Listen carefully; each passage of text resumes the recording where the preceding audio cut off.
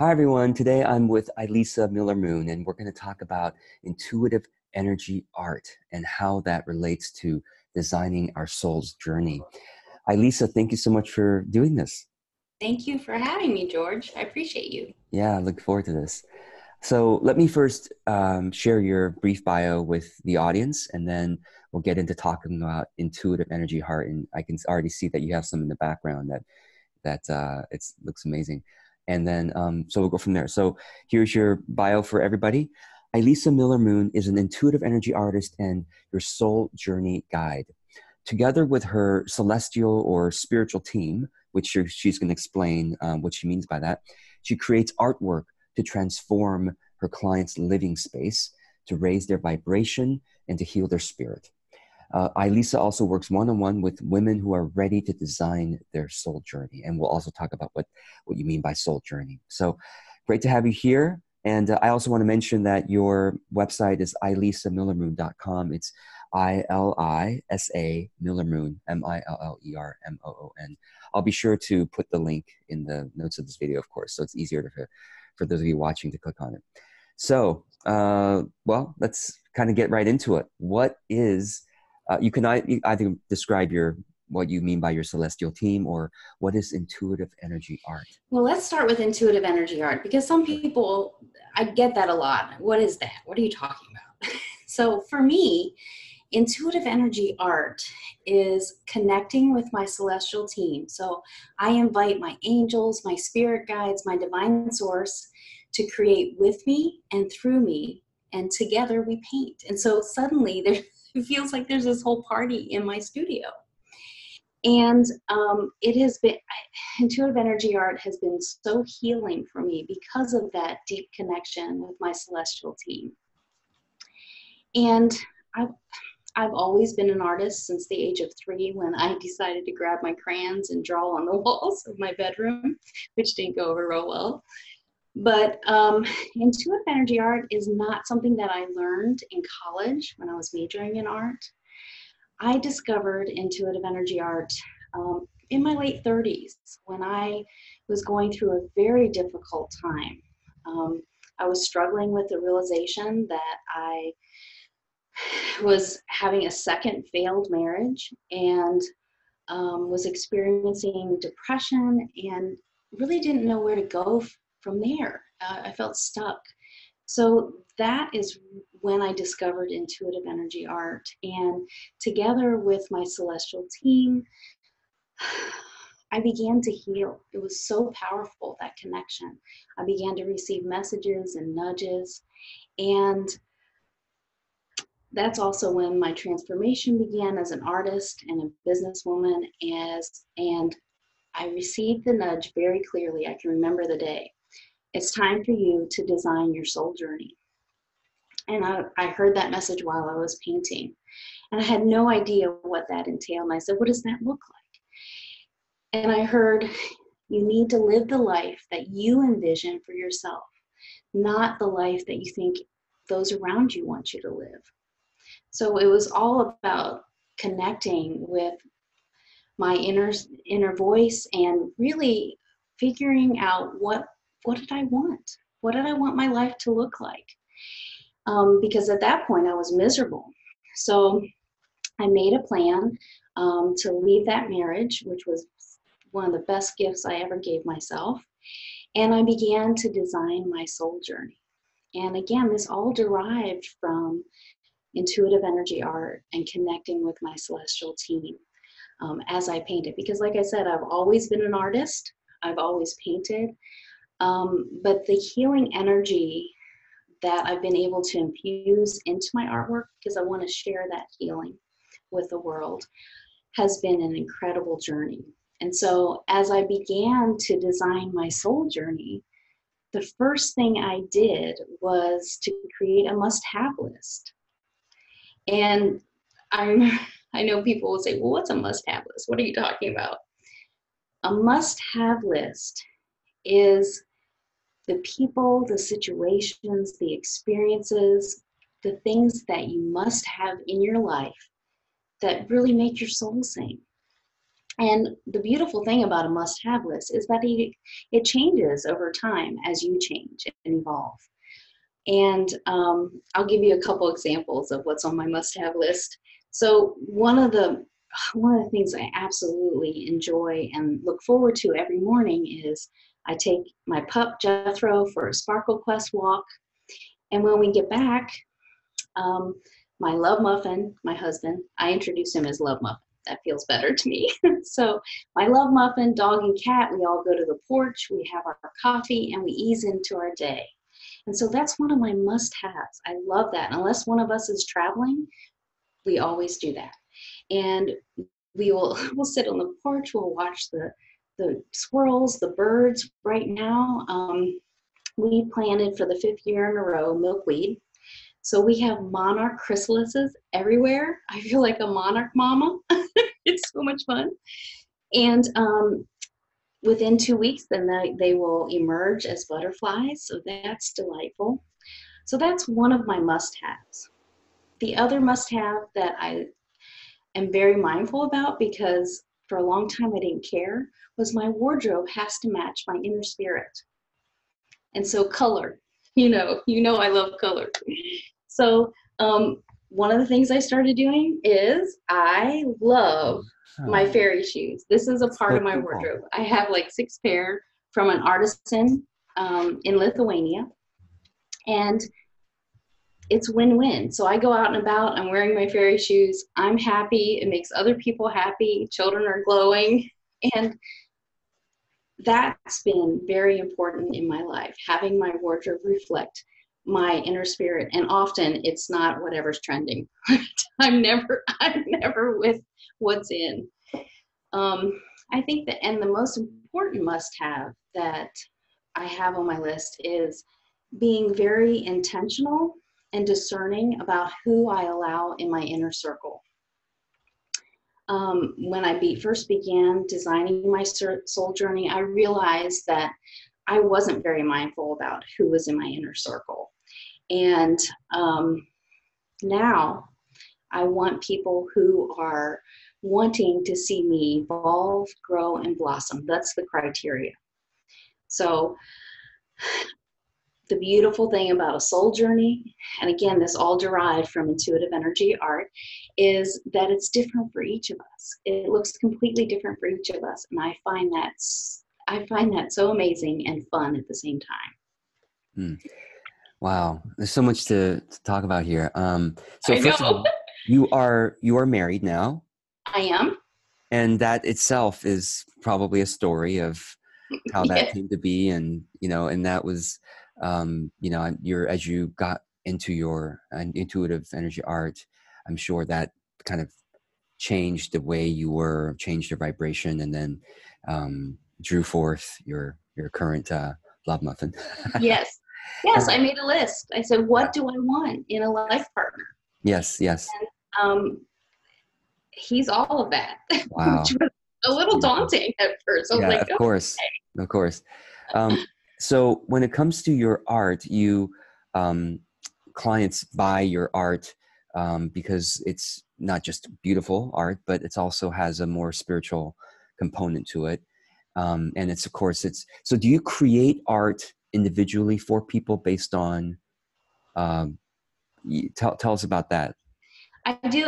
There's 2 different ways I do it. I will like I said, invite my celestial team, my Uh, angels, spirit guides, and divine source to join me, mhm. and we create. And then I also will do custom work for clients who have an intention they'd like to set. Either if they want more love in their life, or they're looking for abundance. And let's be clear about Yeah, what abundance you want. right. Yeah, um, yeah, or they want career success. And yes, so within that painting, I will infuse it with that energy yes. to help them manifest what intention they're setting. That's cool. Because the beauty of a piece of artwork is that if you place it in a spot that you see it every day, Yeah, it's going to trigger, yes, that what you want to manifest. yes. So it's a constant reminder of, oh, I want more love in my life, or more laughter, or wonderment. So yes, I do custom work for clients, as well as I have on my website, you'll see over 400 paintings. So I'm very prolific. I can't stop. It's like I get in my zone and It's a it's all, gift. Yeah. yep, Yeah. I'm channeling. Yeah. So it's been an amazing adventure. Yeah. And do you, given that the intuitive energy art has been so healing for you, such an important part of your personal and spiritual growth, do you teach this process to other people? I am working on more workshops, but I do a one-on-one Ignite Your Sparkle session Cool. What's where that? we both paint together. And that's on my Ah, website under that's Create cool. With Me. Okay. Um, but typically I invite people to either join my business page on Facebook or my women's group, my free community for women, to get to know me first before we dive into that. But yes, I have taught intuitive energy art, and that's in the works, a workshop for both Yeah. men and women. But And of my course, focus, you know me, I'm going to encourage you to do online yes, courses about intuitive energy art. So let's talk a bit about designing our soul journey. A lot of the people watching this are fellow coaches, mentors, healers and counselors, speakers. And, you know, we're all interested in this idea of soul journey. Like, how do we, well, as of course, folks who are following me, how do we live a more authentic life? So, yes, and that's what drew me to you. so what does, how do you, well, I'll ask you this way. Why is it that more people aren't living their soul journey? Why do you think that is? I have discovered, especially with women, because that's my focus group, women are afraid of stepping into their power Hmm. and really owning what it is they want. There's a fear factor of, um, is it going to make waves? Are people? Is my family going to reject me? Am I? And I don't want to say worthy, but is it okay for me to want this? And so there's a real sense of fear that we move beyond within designing this whole journey when I work with my one-on-one clients. And often what I'll do is I will meditate beforehand to see what they need. We may do an intuitive energy reading. We may, I may check into their Akashic records and see if there's a past life that needs healing. Um, I have a whole toolbox of fun things that I use, and it's like I said, so different for each person. So one person may need the Akashic record reading. Another person may need a Ignite Your Sparkle session where we finger paint together to design their soul journey. But it's about healing and moving forward, but first getting really clear about what do I want? What do I want my life to look like? And so that's where I start. I start with the must-have list. What are your non-negotiables? Another non-negotiable of mine was I really want debt-free. I want to live debt-free. So for the past 10 years, I have no credit cards. The only, bill that we have is the mortgage. And that was very intentional. I ate a lot of ramen noodles, but that's okay because I had been $30,000 in credit card debt at Wow. one time. Amazing. And That so in Congratulations creating my on soul, this. I know, Fantastic. I picture it. mean, you're a walking example of what you're talking about. Yeah.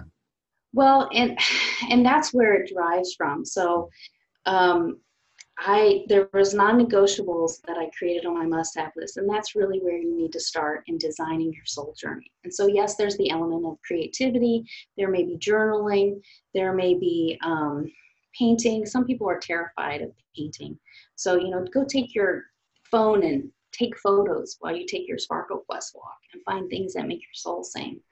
But the first step is creating that must-have list so that you can be clear on what you want your life to look like. And then empowering women and to really know that they can live the life they envision, whatever that looks like. And it truly is different for each of us. And I love that. It's like, color. I love color. Yeah. So, some people might be so involved with taking care of family, or they're having had a job for a long time, that they may have not been dreaming as much about the must-have list or what they would consider to be non-negotiable. So you work with clients also to kind of create that, right? Brainstorm that. What might that be? Because, you know, Yes. people might just be very, very conservative with their must-have list. Yeah. Yeah, I think we do get caught up in adulting, Mm, in our everyday routine. yeah. But we all need to take at least 15 minutes a day for just ourselves to tune into our inner voice, listen to what our needs are, and for all of us, if we don't fill up our cup, we're not going to have anything for the people in our lives that we love and adore. We're not going to have that um, magical energy that we need. And so we have to take care of ourselves first. That's a must. Yeah. You mentioned several times the Sparkle Quest walk. It's my favorite. What is that? I need to trademark it. Yeah, that sounds cool. Sparkle Quest Walk. I love this because I I do this every day with my dog, once in the morning and once in the afternoon, and it's the same mile and a half. It's so And I funny. make I supplications. just, I just want to say, with the dog, it's always Sparkle Quest. Yes, exactly. Um, Or, and yeah. pets are good for bringing us back into that, being present in the moment. So on our Sparkle Quest walk, I pretend I'm a traveler, or you can pretend you're a goldfish and you only have 8 seconds of memory, right? So I pretend I'm a traveler and I look for things that make my soul sing. And again, it's the same mile and a half every day, but there's always something. I always find something. Like this morning, there was this haze that came in and it was all misty, but the sun was glowing behind it. And I got a photo and it was beautiful. So every day it's reconnecting with that childlike wonderment that so many of us have lost or look for it in somebody else, but it's always within us if we choose to tap into it. And that's what the Sparkle Quest Walk is all about. It's pretending you're a traveler. Everything is brand new. And what can you find along your path that will make your soul sing? I love that. And that's something all of us can do. So Yeah. everybody watching this, you know, today, go take a walk and do the Sparkle Quest walk. So that's The great. only condition is turn off your phone in terms of texts and calls. Right. No, no, don't ruin it with taking a call. You can Yeah. use your phone for taking a photo. That's it. Yeah. Yeah. That's really cool. So for those, do most of your clients, are most of your clients artists themselves, or is there a mix? Like if It's a somebody, really good mix. yeah, There's a good mix. A lot of people who don't feel like they're creative are terrified of the whole even term art. And I'm like, really? You picked out your outfit today, right? Okay, so you're creative. You probably did the decor in your home. Okay, you're breathing. You're creative. Come on. So yes, I get a really good mix. And so for the people that don't feel comfortable drawing or painting, we do other creative venues. There's journaling, there's writing. They may like to sing. They may like to crochet. There's a whole gamut of different things that they can tune into. So no, that's not the entire focus.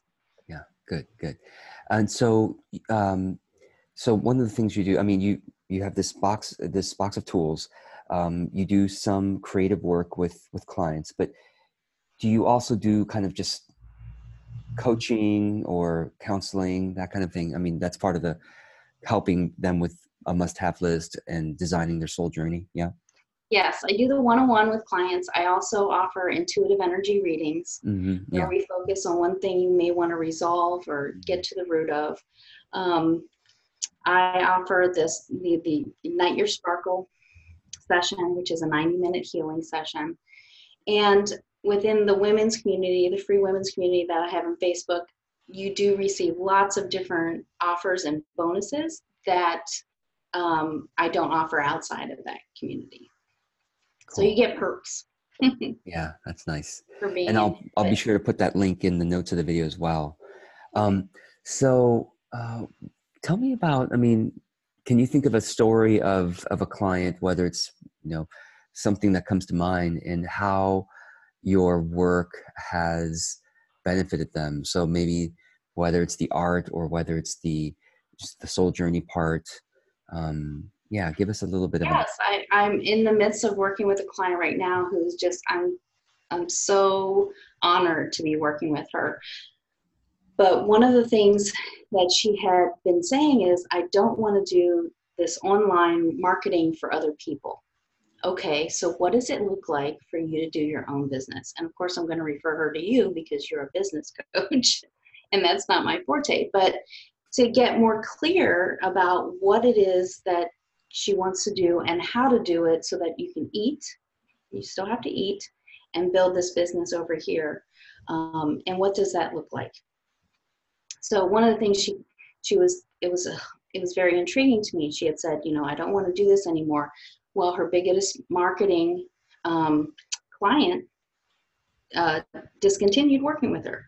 She said out loud, so the universe hears everything you say. The universe heard her say, I don't want to do this marketing for other people anymore. 2 weeks later, that her biggest client left. Okay, that's opening up space for something new and magical.